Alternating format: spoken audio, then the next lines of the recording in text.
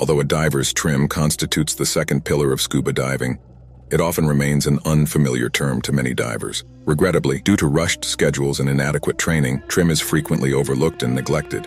Nevertheless, mastering trim is crucial for achieving efficient energy utilization, reducing air consumption, and ensuring optimal underwater responsiveness, all while contributing to the preservation of the delicate underwater environment.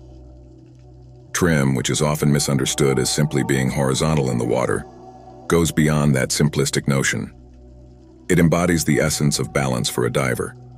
True trim means achieving a state of equilibrium where the diver can maintain any body position neutrally buoyant without unnecessary movements that counteract the imbalance.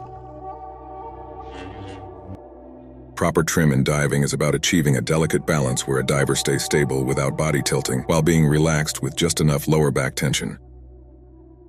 Typically, divers tend to wear all the available lead around their waist. However, this placement often falls short of the ideal because it rarely aligns precisely with the diver's overall body balance, especially when considering the additional gear they wear.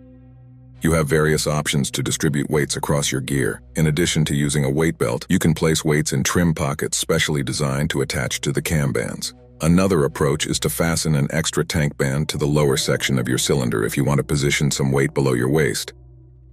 Additionally, you have the option to secure weights directly to your backplate or thread them through your harness webbing. The crucial goal is to evenly distribute the weight to achieve balance. It is of utmost importance to stress the need to work with the appropriate amount of weight, which should not exceed what the diver requires as determined through proper weight-checking exercises.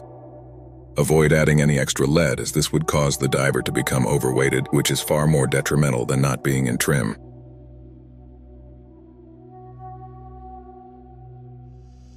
To achieve optimal trim, you should commence with the trim checking exercise to evaluate your current condition before making adjustments to your weight distribution. To perform this exercise, it's essential to align yourself parallel to the ground, while simultaneously relaxing your feet and arms. Keep slight tension in your lower back, but avoid resisting when your body begins to lean in a specific direction.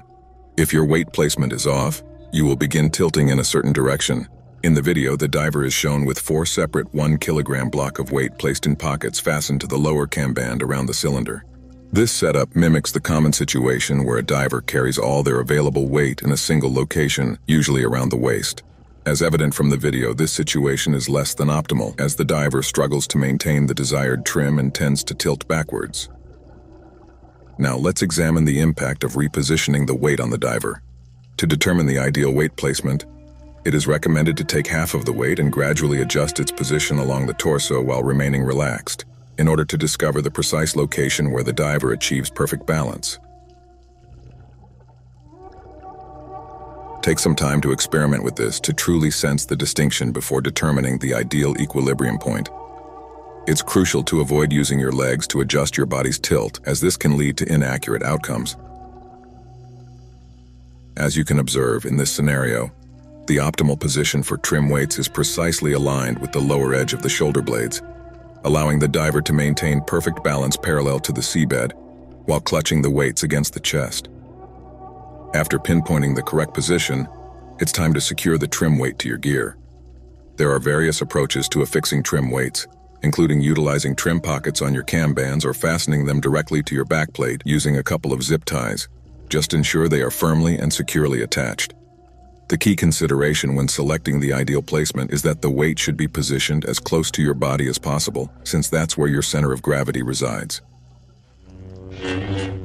Fins are frequently underestimated, yet they play a significant role in a diver's trim because they possess distinct buoyancy attributes based on their material composition.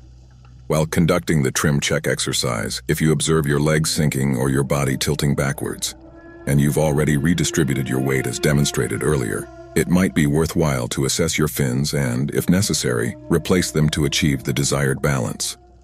As noted earlier, it's perfectly acceptable to employ innovative approaches when your gear setup necessitates unconventional weight distribution, such as threading weights onto your harness webbing, similar to what you observe here on the crotch straps. Nevertheless, it's essential to bear in mind that these weights should always be positioned in close proximity to your body to ensure your stability remains uncompromised. Thanks for watching and hope you learned something. Consider subscribing to FlowState Divers to become part of the community of conscious divers and to get notified on our upcoming content.